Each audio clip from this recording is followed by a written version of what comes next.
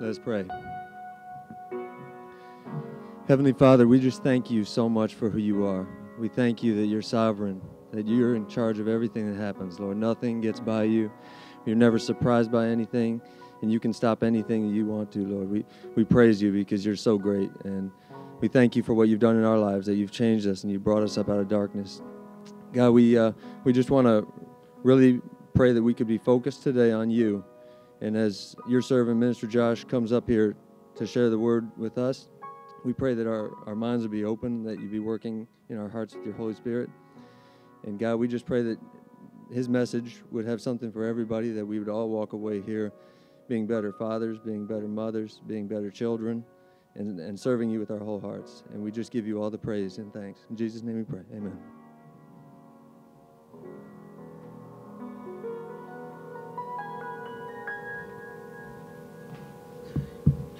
Okay, wow. So I've got a few things I need to share this morning, and so I just want to say a couple words about what's been happening in our society with the coronavirus. And so one of the things that we want to, as a church, take precautions, and we want to encourage our people to take precautions. So you notice at the doors, we've got some sanitation stations. I want to encourage you to make sure you're washing your hands. Pastor Hunt mentioned just be careful.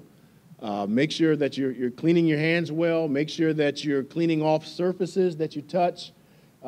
If you cough, sneeze, please cough into your arm, your elbow. Don't be around people who are coughing and sneezing. So you just want to take precautions. We want to take precautions, but we don't want to act in fear. And we want to trust God because we know God is in control. And so we believe that God is in control. So a couple things that we are doing as a church to take precautions. This morning, we're going to be streaming our service. So those people who, and we encourage people who were sick or not able to come out, we encourage them to stay home. So we'll be streaming our service this morning.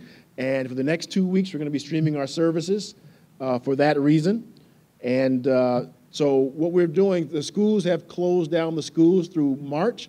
And so we're going to be canceling our Wednesday night services the next couple weeks through March. And hopefully we'll be back doing those again in April.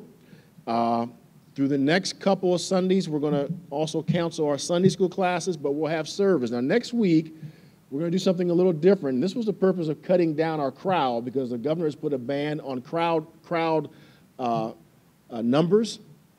And so next week, we're going to go to 2 services, an 8:45 service and a 10:45 service, right? So you can choose which one of those that you want to come to. And the purpose of that is to make sure that we're within that band and to provide a smaller crowd for that. So the 2 services, the first service will have nursery, and the second service will have nursery, but the children's ministry will only be during the 10:45 service, right? So if you have children who are normally in children's ministry, they will be during the 10:45 service. Some of you have asked, what's going on here? Is this God's judgment? Is this is God releasing some kind of judgment on the world? And my answer to that is, I have no idea.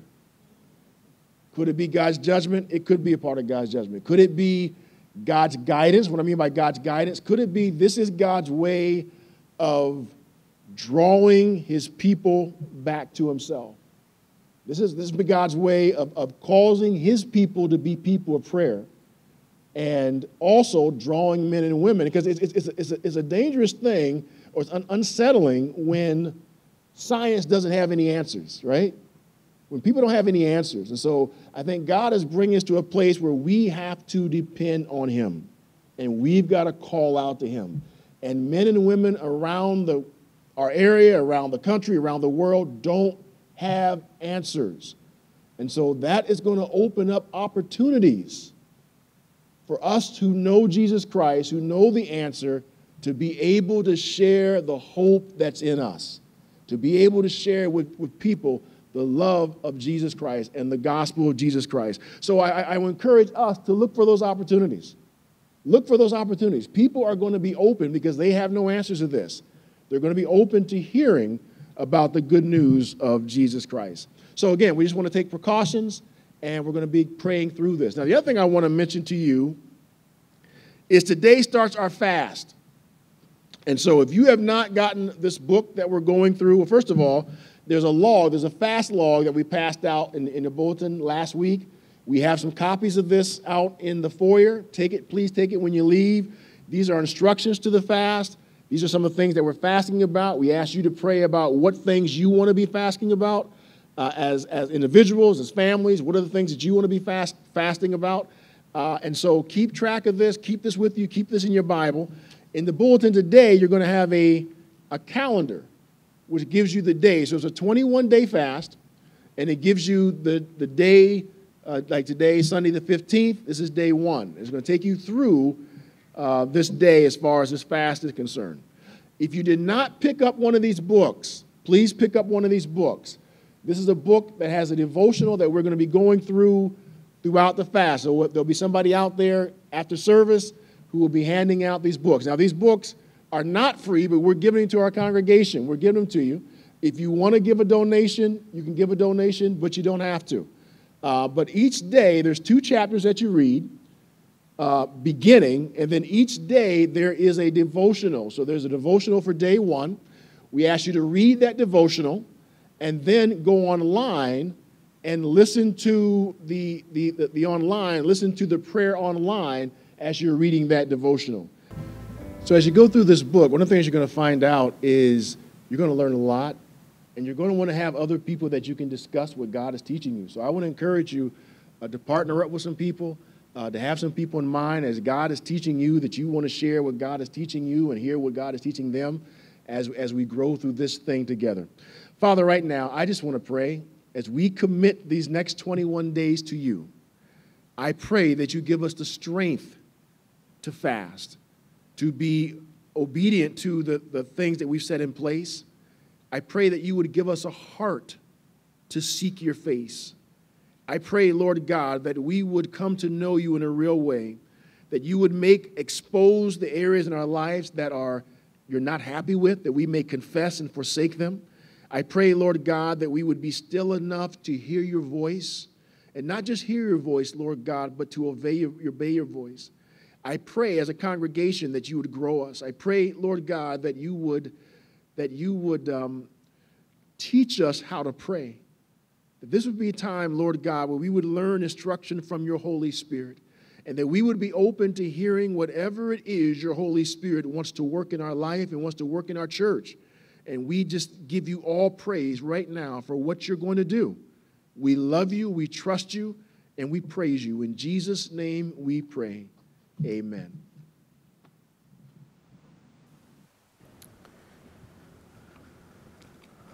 Well, good morning. I say good morning to everybody here, and I say good morning to everybody online that's watching.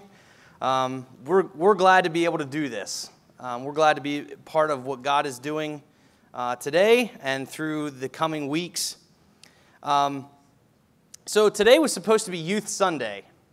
We were supposed to have youth group members be part of the service and me to preach on something that has something to do with youth-oriented or parenting or things like that. And so I chose something on parenting. And I think what we'll find today is this will be something that will kind of encourage us. I know it was for me as I prepared, and I know if I prepare and I get encouraged by it and I get challenged by it, that I know it's going to be good repetition to somebody else. So today's sermon title is The Parent Survival Guide. The Parent Survival Guide. And the whole point of this is not necessarily if you've had children or if you've not had children or if you're a grandparent or if you're a friend of a family or you're a godparent or whatever that looks like for you. These are really good opportunities and good things that we're going to be discussing today that are going to help you in the long run with helping to raise children. Because parenting is the activity of bringing up children. As a parent or as a grandparent or as a cousin or an aunt or uncle or an adopted grandparent, so to say. But often when I think of parenting, I wish they had a manual. See, I have a 6-year-old and a 3-year-old at home, and I really wish they had a manual for that.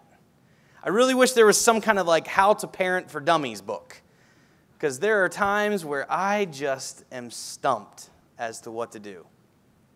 So if you need a copy, I need a copy. I know I need a copy of that book. But I think there's some good stuff within Scripture that we can really gain to get perspective. Now, those of you that are here and those of you that are online, how many of you are grandparents? Okay? Grandparenting's great, right?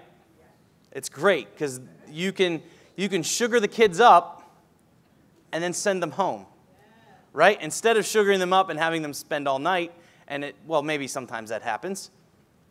But the deal is, I have my mother and father in Myrtle Beach, and I call them quite often. And grandparents, maybe you can identify with this. Do you ever laugh at your bewildered kids? Do you ever laugh at your bewildered kids as they parent their children? And you hear the situation, and you hear the tension in their voice, you hear the exhaust in their tone, and you just laugh. That's my mother. That is my mother. And my mother is probably watching right now. So, Mom, thank you for laughing at me as I raise my children. What happens is no one tells you how or to explain how to raise another human being to the detail. Like explaining to my 6-year-old son, it's okay to go to the bathroom at school. He didn't think he could. When we first started this year, he didn't think he could go to the restroom on his own. He thought he had to tell somebody and then go. No one warns you about getting thrown up twice right in the middle of your chest as you're holding a feverish child. It's not exactly your pinnacle of parenthood, okay? No one warns you that they're going to look like you, they're going to act like you, and someday they're going to show the same disobedience level that you once had. The crying, the sleepless nights, the moaning and groaning, the wailing and gnashing of teeth that happens. But they also don't tell you how much you're going to love your children. They don't tell you how deeply you feel for your child. There are no words that give that justice. There are no words that you can give to someone else to explain what that's like. And so today I wanted to kind of just sort out some things about how we disciple children. How we in some ways reach that next generation, but more on an intimate level of how we love children well. From the home to the church and how we can go into the extended world around us. So the main point of today's sermon is this. The discipleship of the next generation is a vital mission. It's a vital mission. We're going to look at a passage of Scripture today and kind of come back to it at points throughout the message. But we're going to look at Deuteronomy chapter 6. And to kind of set the stage for you, give you some context, give you some ideas of what's going on, Moses is leading people into a new area of life, new area of land, new area of people surrounding them. And he wants to just tell them, listen, there's going to be some struggles with what you've learned, what you've been through, and it's going to be a temptation to leave that behind. The temptation is real, and you are going to face it. Moses knew that the people were not coming out of a captivity and just going to be able to fill this land without any kind of background information or without holding to some really good choices in their lives and following after God. Deuteronomy chapter 6, verse 1 says this. Now this is the commandment, the statutes and the rules that the Lord your God commanded me to teach you, that you may do them in the land to which you are going over to possess it, that you may fear the Lord your God, you and your son and your son's son, by keeping all his statutes and his commandments, which I command you, all the days of your life, and that your days may be long. Verse 3, hear therefore, O Israel, and be careful to do them, that you may go well with you, and that you may multiply greatly as the Lord your God of your fathers has promised you, in a land flowing with milk and with honey. Hear, O Israel, the Lord our God, the Lord is one. You shall love the Lord your God with all your heart, with all your soul, and with all your might. And these words that I command you today shall be on your heart. You shall teach them diligently to your children. You shall talk of them when you when you sit in your house, when you walk by the way, when you lie down, when you rise. You shall bind them as a sign on your hand, and they shall be the frontlets between your eyes. You shall write them down on the doorposts of your house and on your gates. Skip on down to verse 20 with me. When your son asks you in times to come, what is the meaning of the testimonies and statutes and the rules that the Lord God has commanded you? And you shall say to your son, we were Pharaoh's slaves in Egypt, and the Lord brought us out of Egypt with a mighty hand. And the Lord showed signs and wonders and great and grievous against Egypt and against Pharaoh and all of his household before our eyes. And he brought us out from there, and that he might bring us in and bring us to a land that he swore to give to our fathers. And the Lord commanded us to do all these statutes, to fear the Lord our God, for our good always, that we might preserve us alive, that we are this day. And it will be righteousness for us if we are careful to do this commandment before the Lord our God, as he has commanded us. And I thought it was interesting, later on in Deuteronomy chapter 11, he mentions something again that he mentions in this passage. He comes back to it in Deuteronomy 11, verse 19. It says, you shall teach them to your children, teaching them when you are sitting in your house, when you're walking by the way, when you lie down, and when you rise. It got me thinking. Moses wanted to warn them to make God and honoring God for generations a priority of their life. But he wanted to do it in a very specific way. He wanted to do it in the little moments. The little moments that we tend to take for granted. The moments that we sort of see as down times. We have to make it part of our downtime so we can make it a common practice in our uptime. Because time is fleeting. Kids change fast. They grow. The culture around us continues to grow with them. And, to be honest with you, if we would start to think about that and how kids change and how the culture changes from when we were raised to when they are now raised, it's drastically different. Positives and negatives. So Moses is trying to get his people to understand that God wants them to make him a priority, following his statutes, following his word, and making sure that that's part of their integrated family time and their downtime, so that when they face anything else, they're able to hold true to what the truth is. And we can actually see this as we think about raising kids in the culture that we're in today. If we don't start to make some changes, as to where God stands in our lives and in the culture that we are in, we're going to face some serious consequences. If you think about it in the business world, anybody remember Kodak? They're still around, okay? Kodak's still around. But where Kodak didn't make changes quickly, they lost a lot of profit. If you look at, in 1995, Kodak had $16 billion in sales. $16 billion. And I know what that was for. It was the little cameras that you clicked over until it was like ready to flash, and it even like made a little noise, like, wee, like winding up, and then you'd snap the picture. Nobody knows what that is anymore because we don't have disposable cameras that much. $16 billion in sales. 2010, they were stated as $7.1 billion in sales. Almost a $10 million swing, because where they were didn't match where they were. What they saw and experienced didn't carry over to a new generation. Blockbuster. Anybody remember Blockbuster? Man, I loved Blockbuster. When I was in college and met my wife, we would actually go to Blockbuster and just walk around. It was just awesome to see. And then the next year it closed. So in 1994, Blockbuster was worth $8.4 billion. 2010, They were worth $24 million, and they filed for bankruptcy. So where they were didn't match where they were going. And they couldn't keep up with a lot of the other competition around them.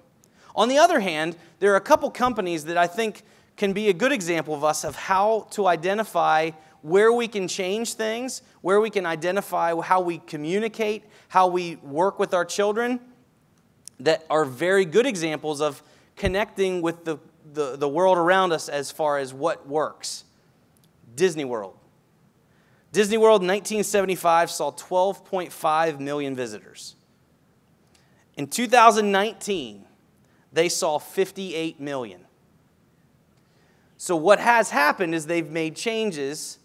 You know, different movies come out, they put a new ride in. They put new parts of the world that they have down there in place. And they do this to attract new generations who don't remember Bambi, who don't remember Snow White and the Seven Dwarfs. But they do remember Up, they do remember Cars, and they do remember all the Marvel movies. Amazon. Amazon in 1996 was sold $15.7 million in sales. As of this year, they have sold $87.44 billion in sales. One of the largest corporations in the world. They made the changes that were necessary to reach a new generation of consumer, a new generation of people coming along. Why did they do that? Because they know that their time might run out. Kodak, Blockbuster, their time ran out. And so changes were necessary to be able to get to a point where the important stuff was the important stuff. And the stuff that we didn't need to necessarily deal with, they didn't necessarily deal with. How do we make the next generation discipleship a real priority, a real vital mission, a real important part of our process in raising children? Because time is fleeting. Time is going, and we've seen from these business examples that time goes really fast. You know, when you have a baby, newborn baby, I can still remember both mine and just how precious and tender they were. You have 936 weeks till they leave the house at 18. When they're in preschool, you have 780 weeks. Elementary, 624 weeks. In middle school, you're down to 312 weeks. And when they're in high school, when they start 9th grade, they're already a foot out the door with 156 weeks left. So we need to have a strategy. We need to have a strategy that makes us consider the time that we have left, the time that we are able to influence. Now, that's the other thing that God kind of provides us with, is we don't know the extent of our time. I don't know the extent of time that I have with my children. Yeah, this is a good barometer of how many weeks I would have left, but I don't know that for sure. Only God does. And so I need to take full advantage as a parent. You need to take full advantage as a parent, a grandparent, or even somebody that influences a child, to take back the times that we forget about. And I think Moses had it right. He looked at the most mundane, the most easy, like habitual times as important times to influence children. So as we come up with a strategy, I want to give you 5 real quick things that I think Moses is trying to kind of get to us in this passage of Scripture. Number 1 is this: we imagine the end. When we're raising children and we take back the time, we have to imagine what the end result is going to look like. We have to focus our priorities on what matters most. Notice I didn't say what matters, because that could change for every certain person and every family. What matters most? In the context of a Christian family, what matters most is loving God and honoring Him in the way we do everything we do. So what or who are we making and displaying as number 1? As parents, as grandparents, as family members, what are we displaying as being the most important thing to our children? God calls us to follow after him. You know, our theme for the year is followership. And we're trying to make sure that we understand what that looks like to follow after Christ. I think one of the biggest things that we can ensure into our children, and this is sort of a Sunday school answer, but it's our spiritual disciplines that are ingrained into our lives. Our prayer time. Our time studying God's word and hearing God's heart for us. Spending time with the body. Spending time as a body of believers in a context of worship. Spending time together as a body in the context of service. Spending time with each other in action steps.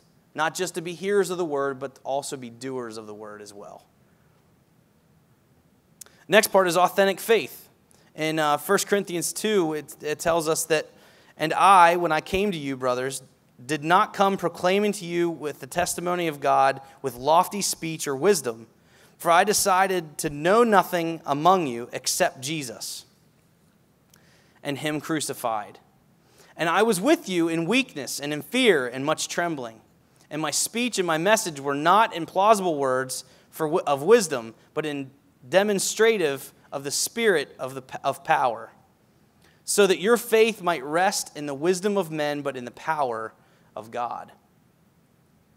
See, as parents, we have to be really careful because we are maybe spiritually more mature. We have to get down to their level in how we tell them how things work. We have to get down into their level of wherever they're at, and they're starting a relationship with Jesus, or maybe just understanding who Jesus is in the first place. We have to get it down to their level and then build them up to a place where they can understand doctrine, where they can understand all the good things that God has done in each of our lives. And why do we do that? Well, 2 Timothy 2:15. "Do your best to present yourself to God as one approved, a worker who has no need to be ashamed, rightly handling the word of God." That's so big. That's what we do with Awana. We try to get kids to know the word of God. And we try to get them to know it in a level where it's one-on-one. They have discipleship that's happening every week where they're learning and they're taking in God's word, and not just taking in God's word just to memorize words and do it off a checklist, but to really retain the meaning of what's being said in that passage. And what we're making number one, we can also go into healthy habits. You know, eating, sleeping, hygiene, relating to others. They're watching, and they're forming habits off of what our habits are like. Sexual integrity, being open and honest and truth-filled. If not handled at home, they're going to get it somewhere. Wouldn't you rather have that part of your child's life be handled at home, where they have understanding of where you stand with things, instead of hearing it in a health class or in some other friend's not so nice terms? It's all around them. Handle it at home so that they're ready to face the world that's subjecting them to it, or else it'll get skewed. And then technological responsibility. I know that's kind of a new thing for us in the parenting world, right? But it's something that we have to be really careful about. We can't make technology number one. Can't. And being careful in setting boundaries for your child that make sense, not only by their age, but by the protection level before you hand them a device that they can access the entire world at their fingertips.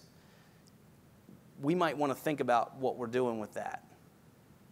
There's things that I need to put boundaries and protection places in my life before I get on my phone or on my tablet or internet or whatever it is. We're giving them a portal to the World Wide Web, for good or for bad. And so we need to be really careful about what we do and what we set as a boundary for them. Who are we making number one? Moses said to love the Lord your God with all of your heart, with all of your soul. That's who we should make number one. Number two is this. Create rhythm. Create rhythm.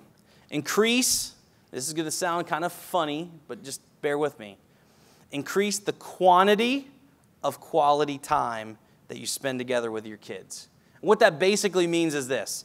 Leverage everyday opportunities. Leverage everyday opportunities. When you're home, when you sit, when you're on your way, Moses got it. We should be able to take the little moments of each day and put them, take those and put them into our context today. What kind of things do we do with our kids? Understand that as a child gets older, they spend less time with you and more time with other people.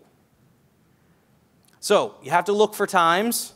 You can't make time happen, but you can look for times that maybe you were taking for granted. And I've actually started to do this in preparation for this study, and it's been really, really good. Because there are a lot of times that I was missing. When they're a baby, you have morning time with them, right? You go in and you maybe wake them up, or maybe they wake you up, one or the other. But you spend time maybe getting them dressed or giving them a bath or things like that. You have feeding time when they're a baby, and that's an intimate time for mom and baby to spend together. You have cuddle time. That's my favorite. Okay, that's my favorite, is when my kids decide to come and, now that they're a little older, they decide to come and sit on my lap and snuggle with me for a little bit. I cherish those moments. And then bath time before bed. Maybe you give them I know my wife was really big when they were babies on giving them sort of that lavender smell before bed. And not only did it calm the baby, but it calmed her. And it was really a nice time to spend with baby. In preschool, feeding time changes to drive time. Maybe you drive them to school or drive them to something else. And the rest of it, morning and cuddle and bath time, kind of all stay the same. So taking opportunities, not just at meals and not just at the common times, but taking those times that we have with our children to love on them. In elementary, the meal times start to increase. They're coming home. I know my son gets home and he's like, "What are we having for dinner?" Hold on, buddy, it's only 4 o'clock. Let's pump the brakes there, and we'll decide. We'll come up with something good for us to eat. And meanwhile, every 5 minutes, are we ready yet? Are we ready yet? Are we ready yet? Are we ready yet? Their hunger has sort of overtaken what they think about. Take those times at meal times, not just to eat or not just discuss something that was a major, big issue for you for the day, but see how their day was. Ask them if they learned anything new. That's one thing I've tried to do with my kids is, what did you learn today that you didn't know before? Not what did you learn, because that could be, I don't know, nothing. What did you learn that you didn't know before today? Use those meal times as really influential times. In middle school, they transition to a little bit more hunger. Anybody that has a middle schooler knows that you feel like you need to take a loan out for groceries, okay? Because they'll eat you out of house and home. The expectations change because of the lack of time or separation that you have. All the times at elementary stay the same, but the expectations change because maybe they're in a sport now. Maybe they're in a club now. Maybe you're driving them to a play practice and you're just on the go all the time. And maybe you have 2 middle schoolers and they do different things. And you feel like you're going to be split in half. And somehow you're going to be in one place this time and this. It's crazy, okay? In high school, there's morning and meal times and bedtime. But there's also something that happens in high school. And anybody that has a high schooler or is in your family, pay attention to this one. It's their time. Now, their time is this. They choose to share with you. Pump the brakes as soon as you can. Because when they're opening up and ready to share with you, stop everything. Stop everything. Because that is a point in their life where they're trusting you to give them a good feedback or something they're searching through or working through their opinion or their moral stance on, and they need you to guide them through that. Take advantage of those times. when your high school child comes and talks to you. And then there's special times. This is like church or holidays, or maybe you're a creative parent and you come up with abstract creative ideas for adventures. I'm not typically that guy. My wife is. Let's go hiking. I'm usually the guy who goes, oh, hiking. I don't know if I can go hiking today. And you ponder, how sore am I going to be the next day? But you take those special times and you make them important. You utilize them the best you can. And you make them something that, even in the small moments, you're creating a rhythm of what's important over time. Number 3 is you fight for the heart. You fight for the heart. You communicate in a way that gives the relationship value and guidelines. Number 1 is love is not conditional. I read this story of a guy who shared that he asked his child, when do you think daddy loves you? When do you think daddy loves you most? And the child said, when I'm good. And it kind of challenged that guy's heart. And I went home. I said to Owen one night, I said, when do you think daddy loves you the most? He said, when I obey. And it kind of broke my heart. Because what I want my child to know, and I think what every parent wants our children to know, is that no matter how much they mess up, no matter how much they obey or disobey, obedience is not the only way to love your child. They need to know that even when they mess up, they have a safe and loving space to be able to come back to and deal with things with. There's a way to correct. There's a right way without conditional love. It's supposed to be unconditional. That same way you felt when they were born is supposed to be something that happens continuously over time, no matter how great the circumstances are. And within that, something I'm learning is picking your battles. Picking your battles. Fight for the things that matter most. What you set as mattering the most, fight for those principles. Fight for those things that you set in place. In Proverbs 22:6, it talks about training. And it's actually boiled down to the definition of initiate or dedicate or lead. And when you're doing those things and you're fighting for the right things and the right principles that God's set before us, you are dedicating your life to make sure that child knows that God loves them, created them, loves them, and wants the best for them with your care and authority over them. And be on the offensive. A lot of times we get on the defensive side of parenting. We need to be on the offensive side. And we need to be looking out for the things that need our attention rather than what distracts us. A lot of times we see the problem and we don't see the actual need of what needs to be explained through that problem. We see the mess, we see the spill, we see the disobedience of, hey, be careful with that drink. It's red Kool-Aid, and we have a white carpet. Speaking from experience. And they don't obey, and it spills all over the carpet, and then you have a choice to make. Do I scream? Do I look at them with my parents used to call it the hairy eyeball? I told you so, okay? Or do I have a teachable moment? Do I have something that I need that's there to distract me, or is this something that is there to bring my attention to in a more serious way? Speak with urgency and tenderness mixed with truth. Yelling does not work. Yelling does not work.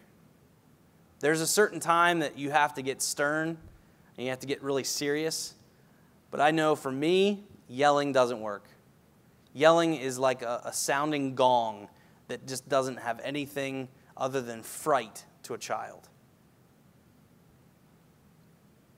2 Timothy 3:16, all Scripture is breathed out by God and profitable for teaching, for reproof, for correction, and for training in righteousness. Deuteronomy 6:7 actually tells us that we should be diligently teaching our child. We should be fighting to draw lines in the sand of where Satan can go no more and God's going to take over. Number 4 is widen their circle. Widen their circle. Widen their circle of influence. And that's something as a parent you want to have some sort of say in. There's going to be some kids that have friends that you're like, oh boy, we're going to have to work on. Sure you don't want to hang out with? I know my parents used to say that. I'd have like this group of football guys that I would hang out with all the time in high school, and then I'd have, like my youth group guys. And I would want to go hang out with the football guys all the time because we spent a lot more time together in school and in football practice and things like that. And my mom and dad used to say, you sure you don't want to go to the youth group event thing? Nah, I'm good. That's when I was sort of figuring out who I was. But as you widen that circle for your child, pursue strategic relationships for your kids. Your child needs more than just you. Did I just say that? Your child needs more than just you. Because your child is going to experience a world when they're 18, out of your care, out of those weeks that you have left, that they're going to have to navigate and go through themselves. And as much as you want to be a parent, as much as you want to be a resource, you can't hold their hand through it. It's proven in my life that I would listen to stuff that my parents told me. Notice I said I'd listen to stuff my parents told me. It'd be in there. It might rattle around for a while. But then my youth pastor or my youth leader or a pastor at church would tell me something, or a counselor at camp would tell me something, and all of a sudden it was like, wow, yeah, they're right. And mom and dad are sitting back in the car going, I've been telling you that for years. That's why it's so important to have the right relationships in your child's life. People that are going to be a positive influence. People that are going to be of godly character, who are going to try their all to partner with you down the road of life of your child. It's kind of this understanding of me versus we, and then us. A lot of times we don't want help. We're prideful.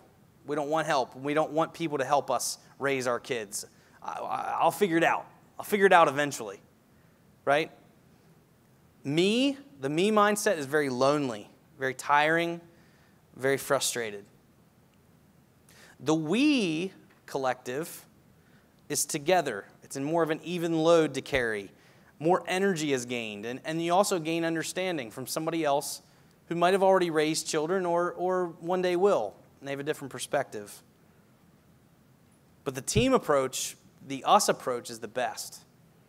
Because it's a team, it's unified, it's harmonious, it's powerful, and it's an unstoppable force because of Christ in us and through us.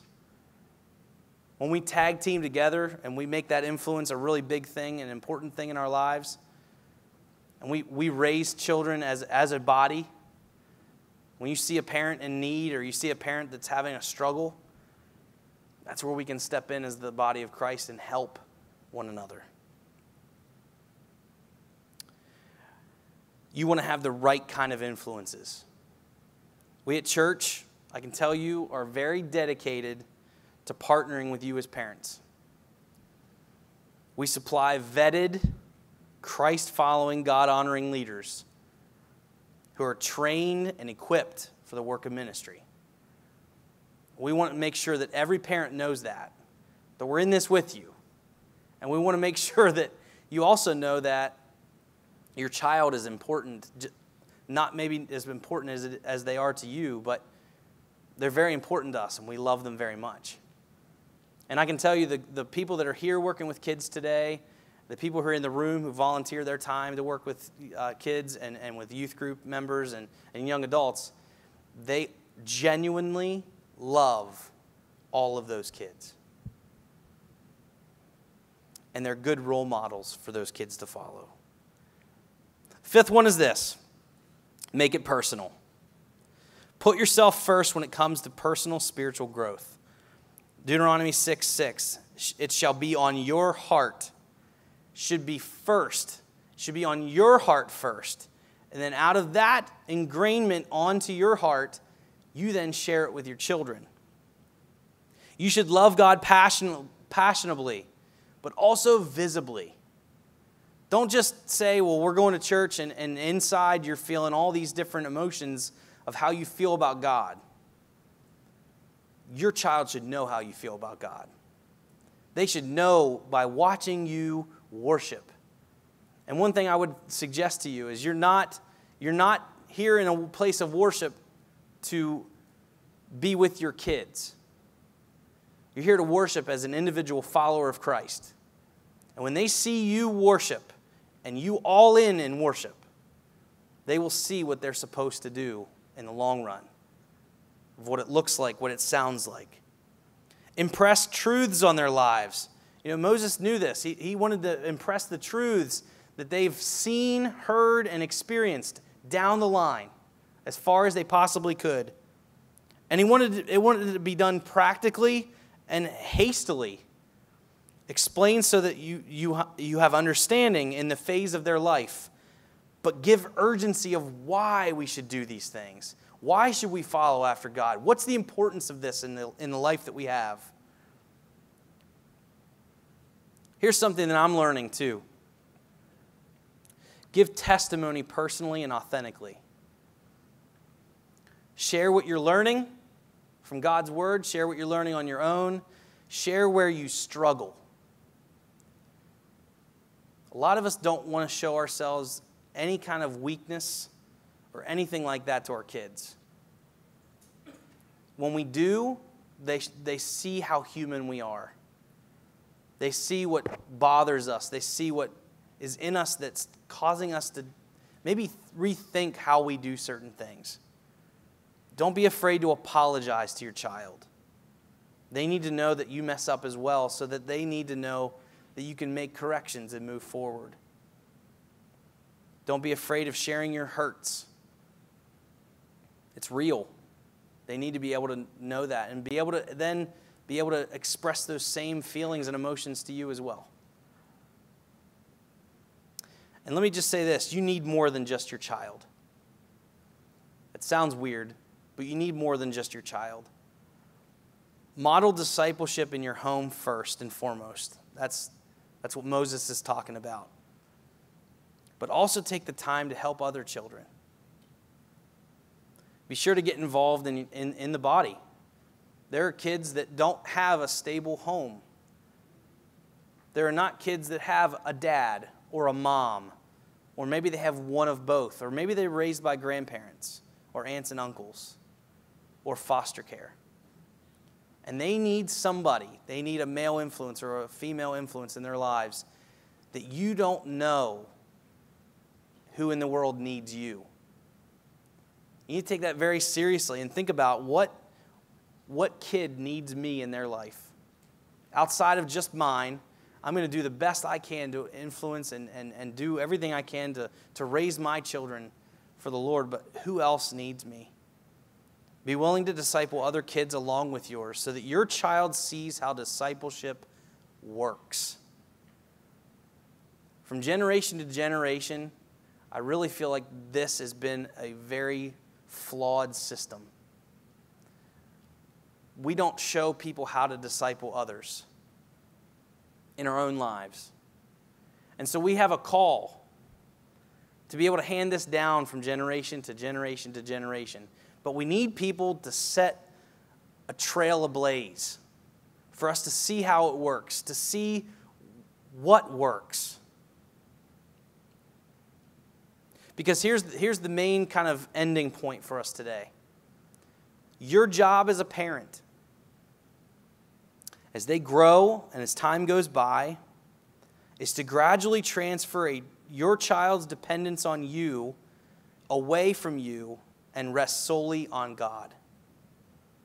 As you wrestle with all different kinds of things, and as you wrestle through the difficult times, the good times, Your job is to eventually push them to a point where their faith is their own and they stand on their own 2 feet, ready to disciple the next generation. Your job is to prepare them for that. That's why Moses is telling them, you need to do a really good job of doing this because it's vital to the mission that we have at hand for generations to come.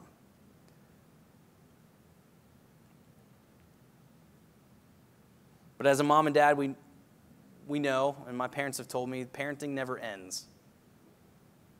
In fact, you might feel like opening your own practice for counseling. I know my mom has actually thought about that because my sister and I call her constantly, Mom, what would you do what would you? And those times are the most sweet times that I have in my life, to be able to get perspective from my parents, but also for them to encourage me to stand on my own 2 feet and learn from my failures and learn from my triumphs. All the while, my parents always encouraged me to put God first. Make sure that God is the central figure in my life.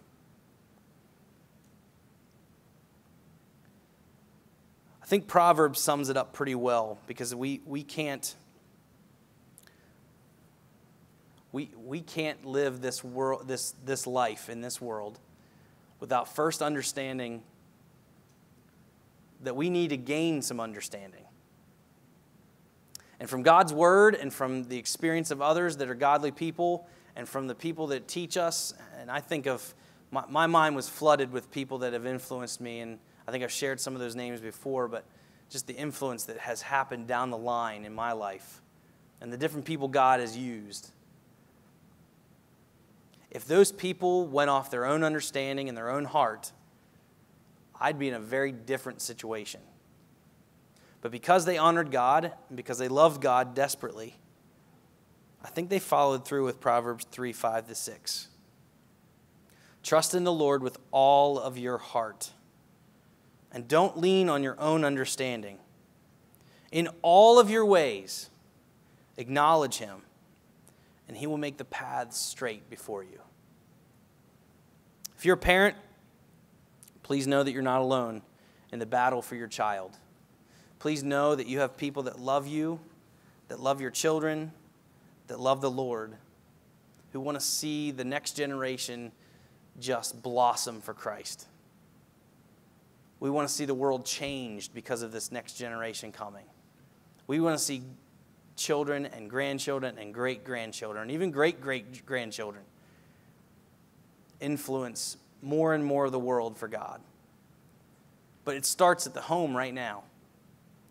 It starts in the times that you're up, in the times that you're down, when you're on your way, when you're sitting, when you're standing, when you're at your home, or whether you're somewhere else. Love the Lord your God with all of your heart, with all of your soul, with all of your mind. And convey that to your children as much as you can. Every chance you get. Let's pray. Lord, thank you for today. Lord, thank you for this time that we're able to spend together today. Lord, we know that in times like these, it's hard to know exactly what to do. But Lord, we know that you ordained this time for us to be together. Lord, you are sovereign. You are in control. You are seeing everything unfold around us. And Lord, we ask for wisdom and patience as we seek you. Lord, as we raise kids and as we work as a church to help families, we ask that you would help us to influence in a correct way, in a right way, rightly handling the word of truth. And we ask that you would help us to find those little moments in our day as parents or as grandparents or as friends, that we would be able to influence in every area of our kids' lives with your love, with your truth. And the next generation would change the world around them and around the world. But we ask that you would help us to influence well and love you well. In Jesus' name, amen.